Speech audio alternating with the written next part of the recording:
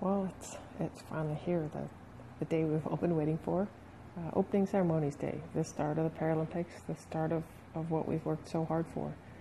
The last week or so, I guess, that we've been here has been fantastic in the village, settling in, getting into a routine, practicing in the facilities. But now it starts. Now it's where it all begins. And tonight were the opening ceremonies. Unfortunately, we as a team were unable to attend as we play at 9:30 tomorrow morning against Great Britain. So we stayed here in the village and we wore the outfits, we got all dressed up, and we watched. We actually went down and we saw the team off, the rest of the Canadian team off, and then we stayed and watched the game on the projector downstairs in our nice Canadian space downstairs. Some of the other athletes were also unable to attend, swimmers and track and field athletes. As a program, they stayed too, so there were quite a few of us there, and I'll tag the video from that onto the end of this, and so you get a feel for that. But it was neat to be able to share it with some of the Canadian team at least, and also just to share it with our teammates. It's very special. Today we had a sort of a final day preparation leading into our game tomorrow. We had a game plan meeting. We talked about Great Britain. We watched video, prepared for them specifically as a team. And earlier in the morning, we had our last book club meeting. Book club is something that we've done for the last couple of major events.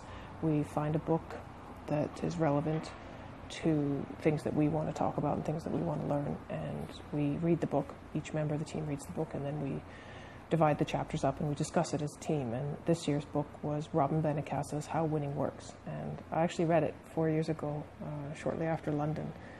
And it was a fantastic read, so I was very excited when our sports psychologists recommended it to us this year. We also had a great talk from one of our veteran athletes.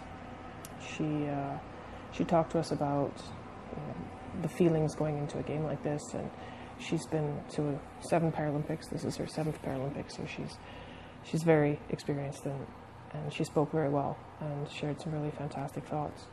We also shared a few thoughts from home. As you can see the banner behind me, we have Juice has received lots of texts and messages, and this banner in particular, quotes and messages from her family that she brought with her that we have hanging here in our apartment.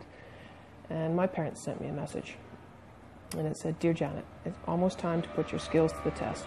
Opening ceremonies tomorrow. Dad and I will be thinking of you, watching every game, and right with you in spirit. I hope you can relax and enjoy the excitement of competing at the highest level. You have worked very hard to get to this point, and trying to do your best is all you can ask of yourself. Dad and I wish you and the team the very best of luck in your games. Love, Mom." So that was a very special message for me, and it really helps put things in perspective. At this point in the tournament, sometimes the nerves build up a little bit, and it's easy to be distracted. But in the end, it's just basketball, and tomorrow we just have to go out there and do our very best.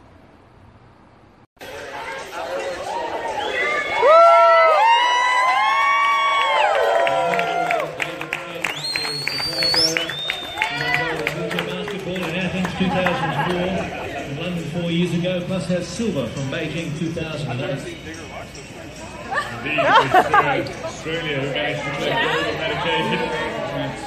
Just the mission for Canada is one of the greatest Paralympians of all time, Chantal Petitclerc, the most decorated female track Paralympian of all time. She won 4 medals, 14 gold, and she's actually set to be inducted into the IPC Hall of Fame at these Games. Recall her last Games in Beijing 2008. She won the T54 track title from 100 metres to 1,500 metres. A world record.